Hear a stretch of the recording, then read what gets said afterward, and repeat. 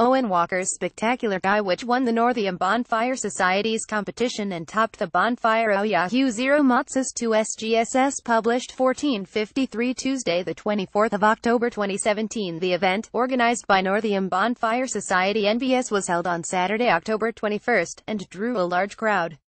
Founded in 2012, the festivities commence with a torchlit procession, followed by the lighting of the bonfire, fireworks, live music, bar and food.